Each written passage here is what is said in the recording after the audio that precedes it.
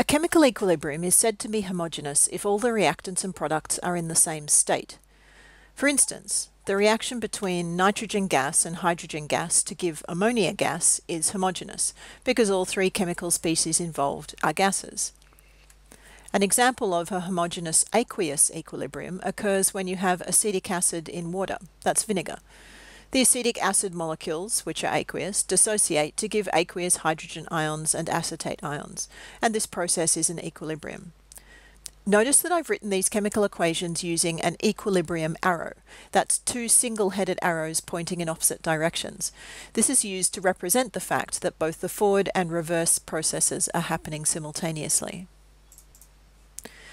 A heterogeneous equilibrium, or inhomogeneous equilibrium, is one in which the reactants and products may be in different states.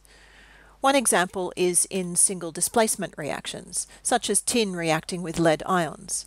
Here the tin is in solid form and the lead ions are aqueous. They would have come from a salt like lead nitrate that was dissolved in water.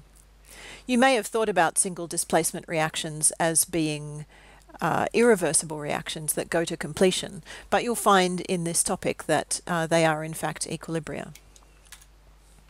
Another example is the decomposition reaction that happens when you heat sodium hydrogen carbonate to give sodium carbonate, carbon dioxide and water. That's a solid reactant, a solid product, and a gas and liquid products.